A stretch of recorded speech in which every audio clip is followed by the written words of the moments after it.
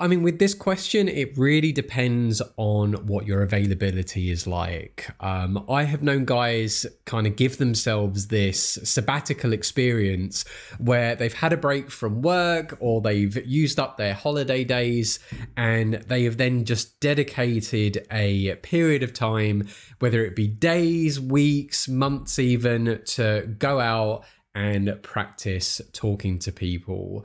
But of course, not everyone is going to have that luxury. And also, if as well, maybe you're not self-employed like I am, which also can give you a bit of flexibility with going out and practicing talking to people, then obviously you're going to have to set much more realistic expectations. You're only going to be able to probably practice cold approaching either after work in the evenings or most likely over the weekends if you're working a 9 to 5. Or if perhaps maybe you are someone who works on the weekends, then at least you do have the weekdays as the option to kind of treat them as the weekend instead. But how long though should you be going out and practicing for? Well, it also can depend on how quickly you want to develop your social skills and confidence. Going out for certainly a couple of hours here and there is probably going to be more than enough for you. Whereas for some guys who maybe because of their job that they just spend so much time necessarily being unsociable, then it is going to take that bit longer to kind of warm up into the process. So I know this is actually a case for me because of a lot of the filming work and coaching work that I would do with people. My job is very limited with the amount of people that I'm going to be speaking to. And even then the conversations that I'm having, isn't going to be your typical flirty, bantery sort of stuff. It's mostly going to be just talking about work, and especially on the therapy side of things. We're not talking about necessarily light-hearted topics here if I'm talking about traumas and overcoming social anxiety with people. So I'm always someone who's having to have a lot of serious conversations with people, which means then when I'm going out to practice my social skills, it takes me that bit longer to actually warm up, be comfortable, and find my social flow. It's totally understandable then if you're someone who doesn't have a job that allows you to kind of be really more playful and have more social conversations, then you've got to expect that going out for a couple of hours at a time probably isn't going to be enough for you to start seeing results. So you'll probably then need to be booking like an afternoon or an entire day perhaps to go out. But I would say though, as a caveat to that, is that there is a threshold, and this varies from person to person, but there is a particular point in the day or in your social session where you will experience a burnout. You have pushed your social skills so far, but your brain is now exhausted and you're just knackered and you need a break. Now, it's important to recognize those moments and to take those breaks when you need it. Some breaks are maybe you just need like a 10-15 minute sit down. Maybe you need to kind of rehydrate or eat some food. But others, especially for guys who aren't very sociable, and I am certainly in this category as well, I find after maybe 3-4 hours, I'm kind of done. I need a break, especially if I haven't done it for a while. But like with anything, it's a muscle. Once you've warmed it up and you've done maybe a couple of hours at a time on a regular basis, then you've trained yourself to be able to handle maybe much longer sessions.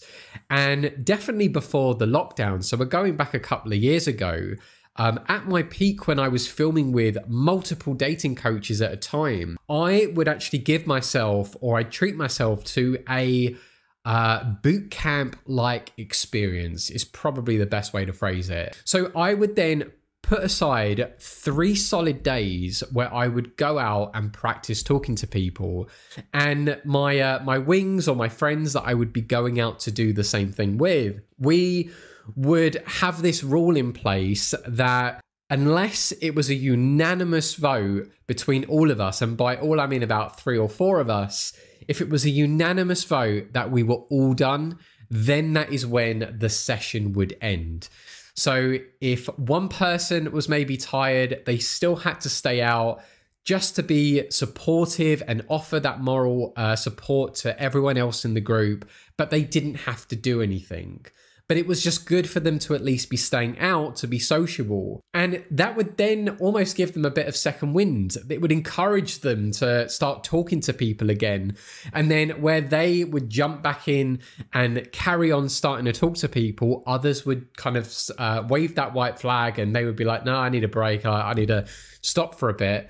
And the support was just constantly ongoing. And it's amazing then how having the ability to just kind of switch on and switch off your social skills by choice, but constantly having a support or a community of guys around you, giving you that encouragement, telling you like, no, that's all good, my friend. You have your break, you've earned it, and then jump back in if you want to. Otherwise, just stick with us. And it was amazing just then the results that everyone was getting over the course of like 3 days. Consider if you are thinking about going out to practice your social skills, gauge where you're at first. Are you someone that maybe needs to be putting in a little bit more effort into your approaches? Does it take you a while to warm up into cold approaching?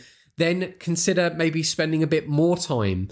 Do slightly longer time or hours going out to allow you that opportunity to warm up, get into the flow, get your practice in, and then call it a day as soon as you start feeling tired. And it's also kind of tied into morale, actually, I should say as well. In fact, a big part of it is probably down to morale, especially if you're out on your own. And it's okay to get to those moments, be like, you know what, I can't do anymore. I am knackered.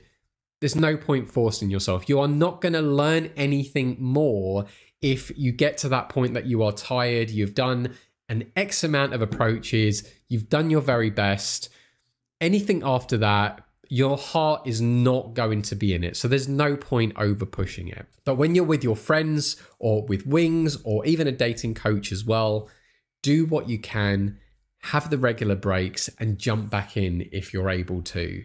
But just at least constantly practicing within the time windows or time scale that you have available to you outside of work is all you need to worry about. As a last thing though, you don't also have to consider going out to cold approach to practice your cold approaching skills.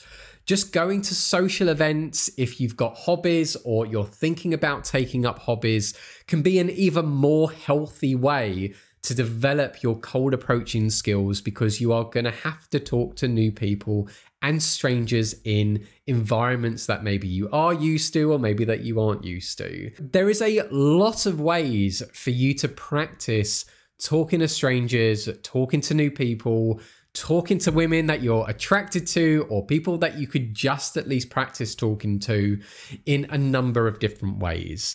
But most importantly, it's just being aware of how much effort you're going to need to put in to just get yourself into that flow state and just see some kind of development through that.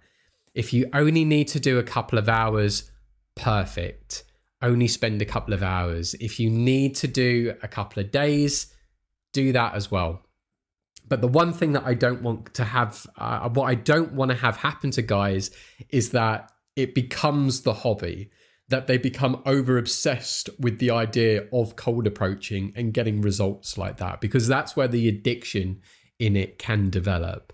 So it's a trial and error thing. You have to kind of find where that middle ground is, where you're not over obsessed, but you are doing enough that you are practicing, you are getting some results, some improvement that then you can apply to your normal everyday life. But if you are finding that you are struggling with that, by all means, check out my website. I offer something called my Dating Desensitization Therapy course, where we will go out together and I will help you to practice your cold approaching skills.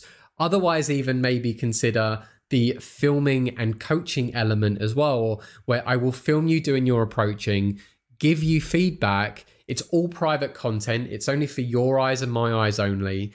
But by even seeing how you're approaching can speed up that process. So if you don't want to be spending entire weekends practicing talking to people, then those 2 courses of mine could be very useful for you just to speed up that process.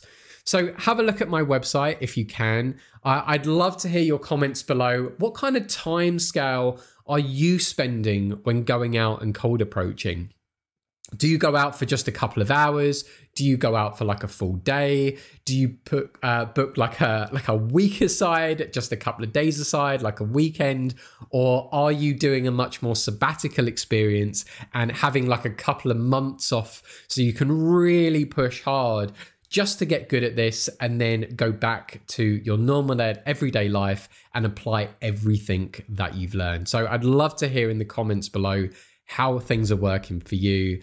Otherwise, if you can, please like the video, subscribe to the channel. Every subscribe really helps my channel to grow and reach even more men to help them with their social anxiety and their confidence in the dating scene. So I would love any bit of help that you can offer with that. That would be amazing. But other than that, I have been Dan, that dating anxiety guy. Again, I've been sitting on the floor. I don't know why I sit on the floor, although I think I'm more productive when I'm on the floor than sitting at a table, but there you go. But thank you for watching and look forward to more future videos coming out from me.